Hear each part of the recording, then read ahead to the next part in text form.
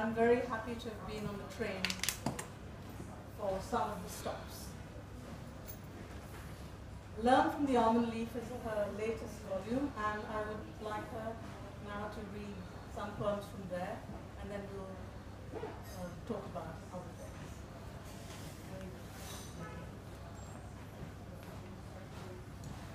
Thank you very much.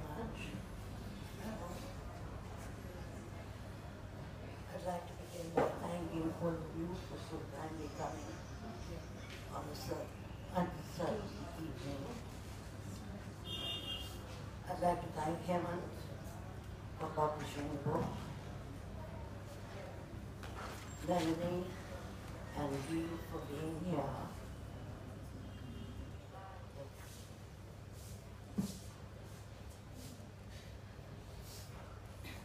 Should I start again? No, it's okay. Can you hear now? Yeah? Okay, as I said, I'd like to thank all of you for coming here this evening when the weather is so uncertain. I'd like to thank Eve for all the kind things he said and for his friendship. The same with Melanie, who was my student and has remained a friend, so I'm lucky all around. I would like to begin by reading the title poem, Love from the Almond Leaf. I'm sorry if my voice is a bit hoarse, but that's because of too many cigarettes. Love from the Almond Leaf. Love from the almond leaf,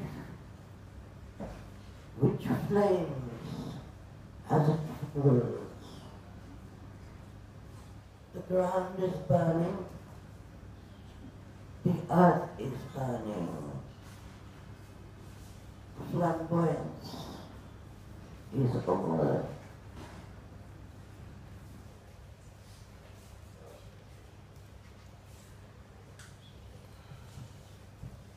A lot of the poems are about something we're all preoccupied with, which is urban decay. And some of the poems refer to that. I disentangled the moon from the branches. It's disappeared. I built a house. Sparrows no longer frolic in the mud. I chopped down the tree that obstructed my view. A lone raven breaks into song.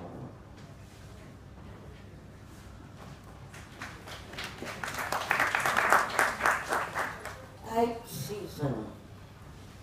I'm sure you are all familiar with the distressing sights during the season that to fly kites. The trees are festooned with kites of many colors.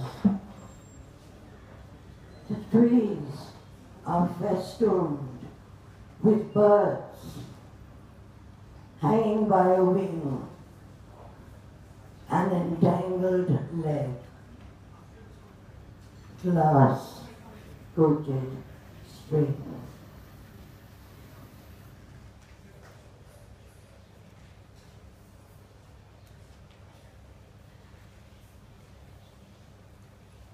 There's also a preoccupation with death, which is similar to the preoccupation with urban decay. This is called yet another death poem because there are so many. I keep hearing sounds of wind and water. There is no wind, there is no water, there is no air. I see the pallor on her face, the hardening hand.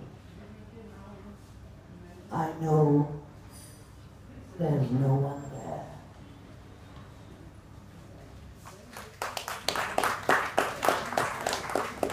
Loud once more. Loud. Western Ghats. Fling my ashes in the Western Ghats.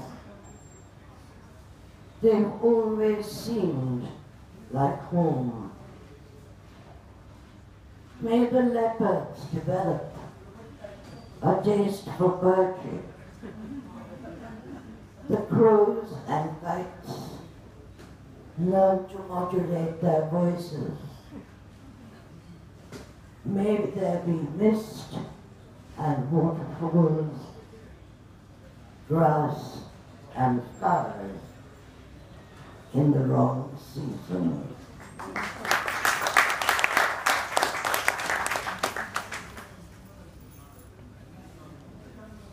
Next one is a nasty bird.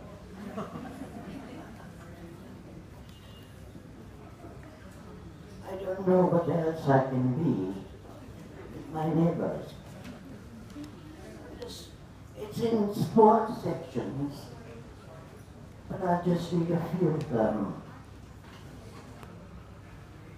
The first floor procuress takes the air.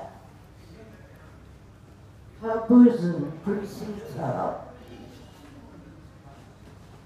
Ditto the pigeon that follows her.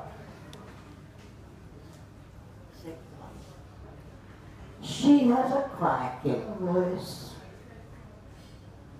He has duck-tailed hair. The fourth one. Mrs. V beats her husband. The churchman says, into every life, a little rain must fall.